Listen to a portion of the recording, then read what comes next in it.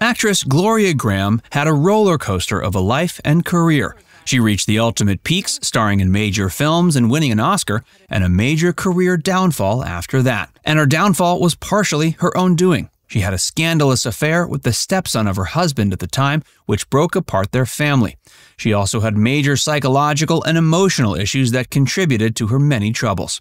In this video, we'll take a look at her life and career, discussing that infamous affair with an underage boy, as well as many of the other wild and often salacious details of her life. Stick around, as Facts First presents Gloria Grahame was ruined after an affair with her stepson. The Illicit Affair. Gloria was a talented and successful actress who spent the early years of her career quickly climbing the ranks of the Hollywood elite. She was talented, gorgeous, and clearly popped on screen, and the movie studios rewarded these aspects by casting her in numerous movies early on, one of which led to an Academy Award win. And yet the things she's most known by these days are her scandals, and there was no bigger one than her affair with her stepson. Grahame was married to director Nicholas Ray at the time. Ray was most known at that point for directing Rebel Without a Cause. The two had gotten married in 1948 while she was already 4 months pregnant with their son Timothy. Nicholas also had a young son Tony from a previous marriage. The story goes that one day, early on in the marriage, Nicholas arrived home and walked in on Gloria and Tony in bed together. The betrayal and adultery would have been bad enough if it had been with another man, in particular a consenting adult. But that wasn't the case, seeing as Tony was a mere 13 years old at the time. Needless to say, the incident drove an immediate wedge in the marriage, and they got divorced. It seems likely their marriage wouldn't have lasted even if Gloria hadn't slept with Nicholas's son. Years later, he was quoted as saying he was infatuated by her, but that he didn't much like her. So clearly their relationship had an end date, but that date came much sooner when he discovered her illicit and illegal affair with his young son. For obvious reasons, the family decided not to tell the public about the affair or their reasons for divorcing. It was only about a decade later that it came out. Gloria and Tony. Amazingly, the relationship between Gloria and Tony didn't end once they were caught in bed. Granted, it isn't clear they continued seeing each other then. It seems rather unlikely that getting found out would have put an end to the affair, given Tony's incredibly young age. And she ended up having a third marriage after divorcing Nicholas. He had been her second husband. But in 1960, she got married to her fourth husband. It was a secretive ceremony held in Mexico, and it was to none other than Tony.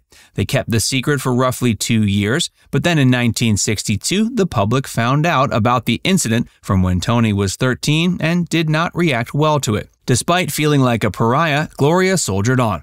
She defended the decision, saying, "I married Nicholas Ray, the director. People yawned. Later on, I married his son, and from the press's reaction, you'd have thought I was committing incest or robbing the cradle." Of course, it was easy to make this kind of dismissive comment now that she and Nicholas were long divorced and Tony was a consenting adult. But clearly the negative reactions she got from the wedding stemmed from what people saw as horrible abuse she committed on a minor. But despite whatever public declarations she made about it, the uproar and the marriage caused her grief and sent her into bouts of depression. She put on a good face for her acting gigs and for the press, but internally, she was miserable. She ended up having a full-on breakdown at one point and even sought out the help of electroshock therapy to treat her depression. It may have helped because she managed to stay in the marriage with Tony for a longer time than any other of her marriages. They had 2 sons together as well. They finally got divorced after 14 years of marriage in 1974. Gloria never ended up facing any legal repercussions for her relationship with Tony as a minor. It should be noted that Peter Turner, a man who later became her boyfriend, more on him in a bit, and was her biographer as well, disputed the tales of Tony only being 13 when he and Gloria began having an affair. Gloria's other marriages.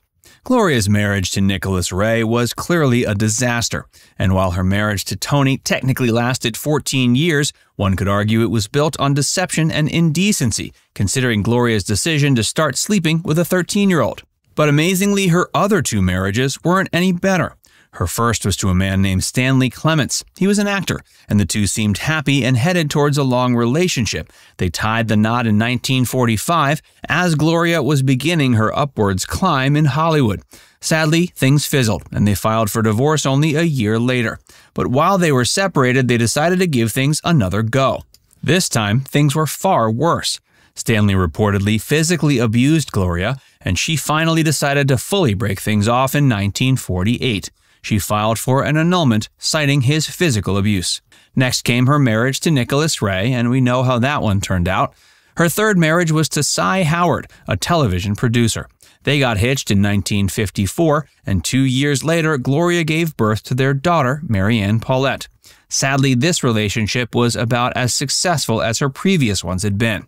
The two reportedly fought constantly, and Gloria actually filed for divorce 2 separate times. She cited her reason for divorce as mental cruelty, and this may have been accurate. During their tumultuous relationship, Gloria was said to have had fairly violent reactions towards Cy. This included cutting up a bunch of his clothes during one fight and pulling a gun on him in another. They finally got divorced in 1957. When Cy eventually found out about her 4th marriage to Tony, he filed to get sole custody of Mariana. He claimed her marriage to Tony proved she was an unfit mother. The two of them fought in court for several years for custody. This was among the many things that eventually led to Gloria's nervous breakdown. Gloria and Peter. We mentioned Peter Turner earlier as both a biographer and a lover to Gloria.